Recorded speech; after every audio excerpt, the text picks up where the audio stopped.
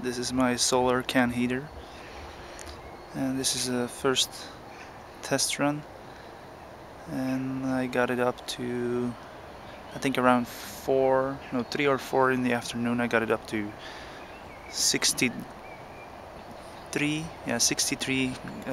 degrees Celsius, which is about 145 Fahrenheit.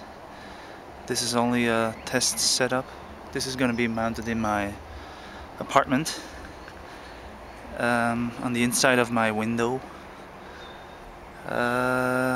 What can I tell about this thing? I'm using this little fan of a computer underneath. I don't know if you can see it. There. And over there on the bucket I have a thermometer lying.